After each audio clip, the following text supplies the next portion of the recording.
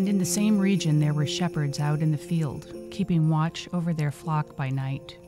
And an angel of the Lord appeared to them, and the glory of the Lord shone around them, and they were filled with great fear. And the angel said to them, "Fear not, for behold, I bring you good news of great joy that will be for all the people. For unto you is born this day in the city of David a Savior, who is Christ the Lord. And this will be a sign for you. You will find a baby wrapped in swaddling cloths and lying in a manger. And this will be a sign for you." In Luke's telling of the Christmas story, startled shepherds are the first to hear the good news of great joy that will be for all the people.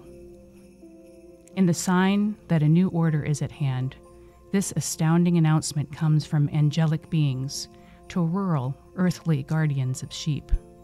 A Savior, born that day in nearby Bethlehem. What?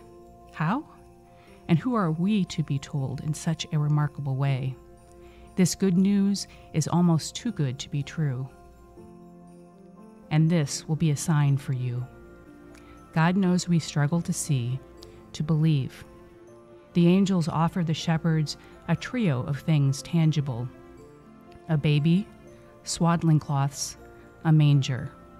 A sign that the shepherds are not dreaming, that generations of prayers have been answered that night, that God has penetrated the veil and come to all people. In this incredible arrival of a human baby laid in a feeding trough, not in a plush crib, God signals a new way for us to see ourselves and one another. And this will be a sign for you. This Christmas, where are you looking for a sign?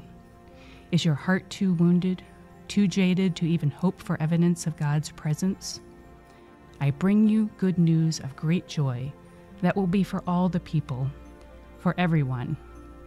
Radical inclusion, great joy despite the hatred, violence, and division that rake our neighborhoods.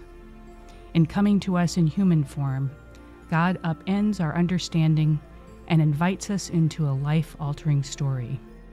God, as helpless infant, born in dirt and straw, to show us all things are possible.